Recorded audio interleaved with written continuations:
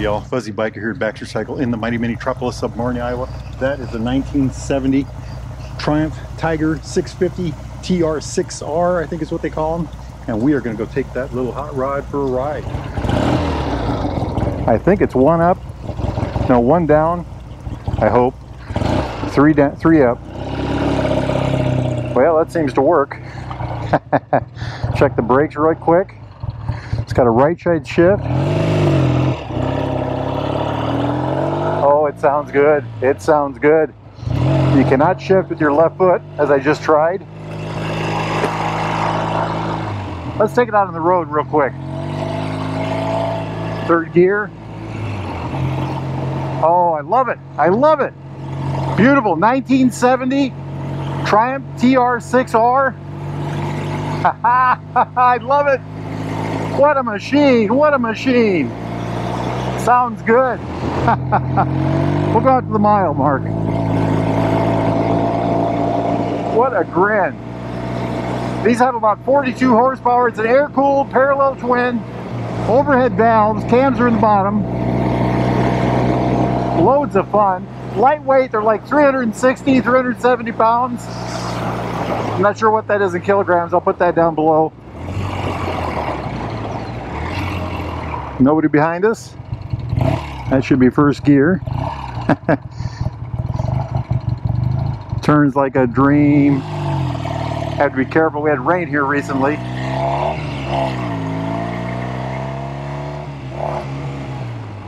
I got to get used to the clutch. 1970. So the engine and the frame numbers do not match, but they're both 1970s numbers. I guess you run out of gears at 4 on this thing.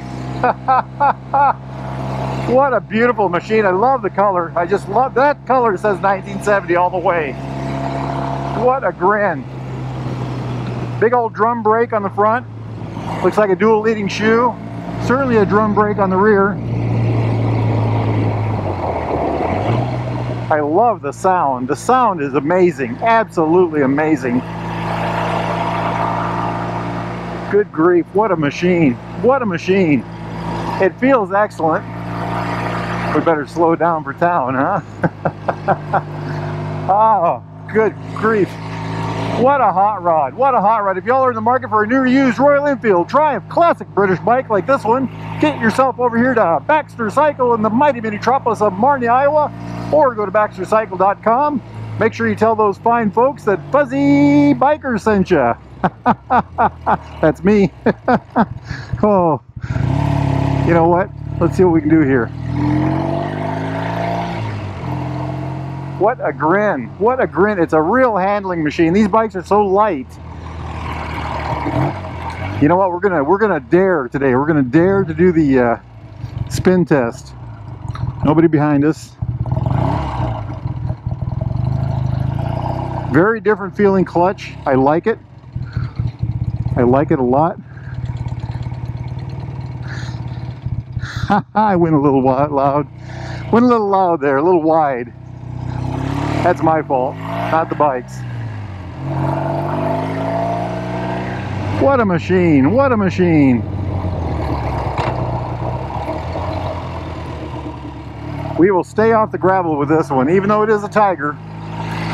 This has a single, I think it's an Amal carburetor, probably a concentric. We'll take a look at that when we get stopped.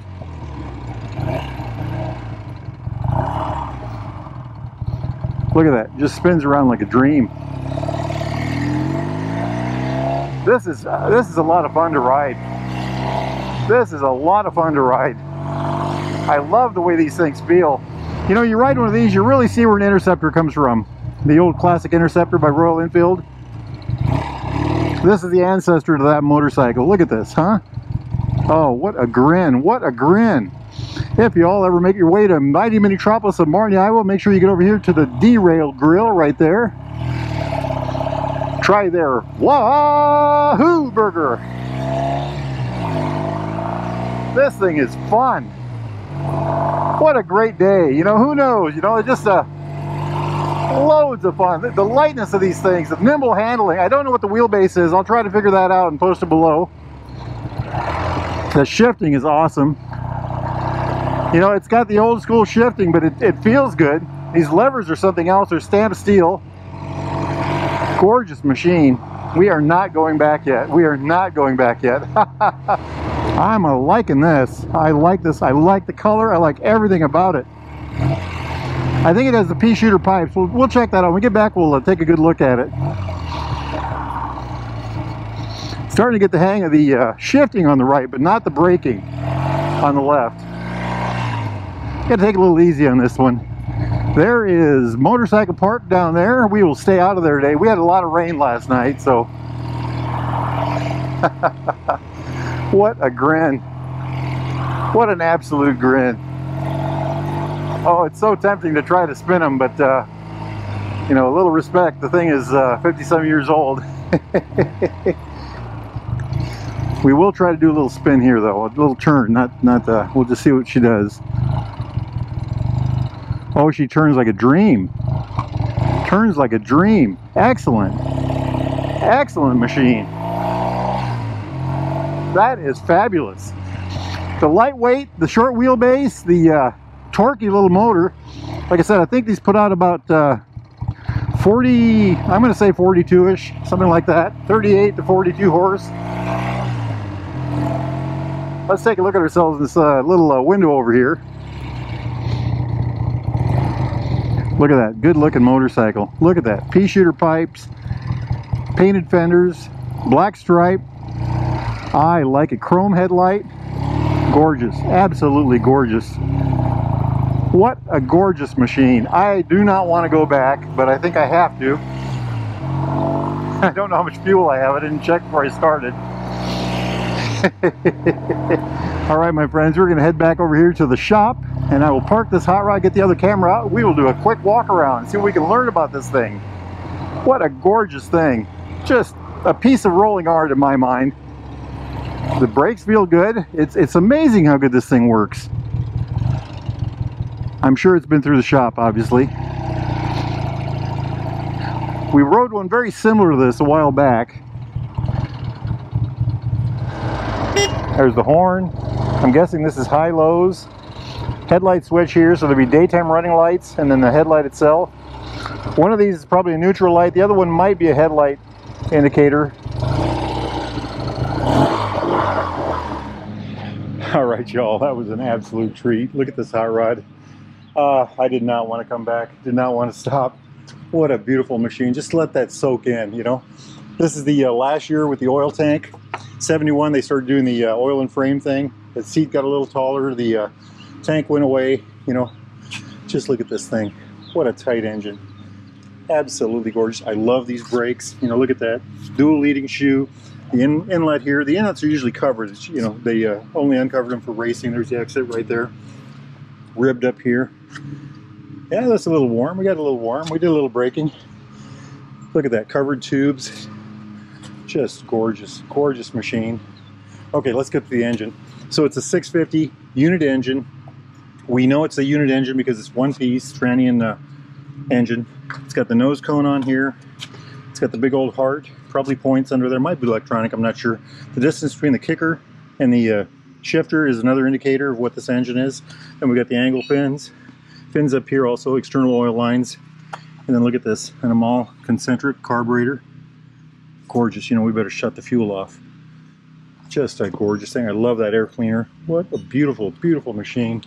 Check out that tank. Black stripe down the middle, the chrome piece, white pinstripes.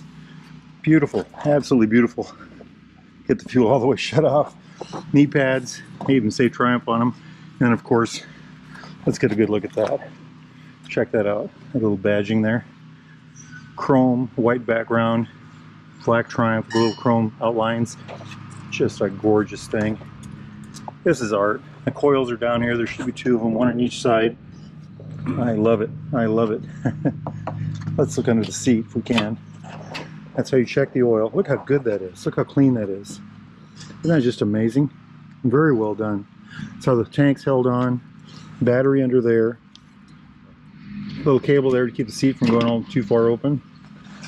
Just a gorgeous thing. I'm amazed the stripe goes all the way down. That's really neat. Very well done. Very well done. Seat looks new. Triumph on the back. Chrome grab bar. foot pegs, the pea shooter pipes. Wow, I love the frame. Look at that. Nice single down tube here, split start right there. Just look at that. The gorgeous pipes, the splitter right between them there. I always get a kick out of these swing arms, the tube steel swing arms. Chain adjusters here. This is a speedo drive right here for the speedometer, mechanical speedo. Then jumping over here, the mechanical brake. I call this the half shoe brake. I'm not sure what it's really called, but that's what I call it. I always get a kick out of these adjusters. When I was a little kid, that was one of the first things I learned how to adjust on a motorcycle, is the brake, rear brake, and front brake. Look at that. That's the electronics of the day. 1970 electronics. Just a beautiful, beautiful thing. Look at that. I like it. Hey, what's this? Center stand. It has a center stand. Awesome, awesome. What a machine. What a machine. Wow. Check out that kickstand.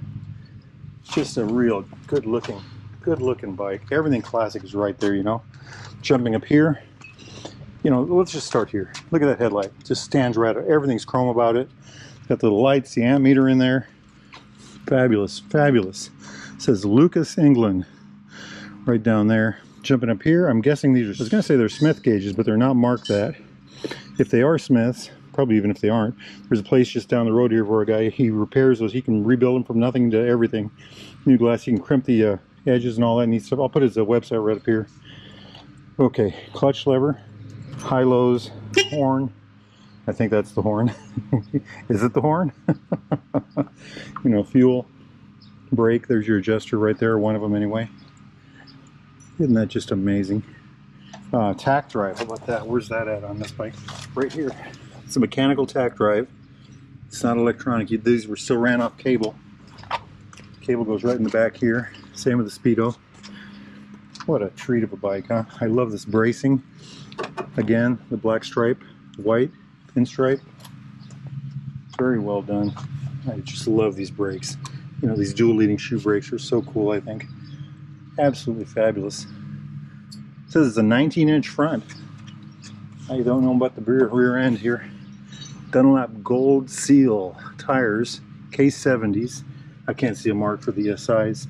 Oh, 18 right there. What a machine. I am in love. Every time I see one of these, I just fall in love with them. So the frame and the engine are from the 1970, but they're not matching numbers, but they're both 1970 zero numbers. Very nice, very nice. Any day you get to ride a bike like this is a great day. If y'all are in the market for a new or used Royal Enfield Triumph classic British bike like this one, they've got a room over there with about 100 different ones in there. Get yourself over to Baxter Cycle, the mighty metropolis of Marne. Parts, accessories, doodads, books, service, experience. They got it all. They've been here since, I think, 1977. So they know what they are up to. They are the largest classic British bike parts supplier in North America. If they don't have it, you're gonna have problems. Now it's a beautiful day here. I just changed oil on my motorcycle, and I think I'm gonna go for a ride. If the weather's good where y'all are at, get out there and ride, my friends. Life is good. Wahoo!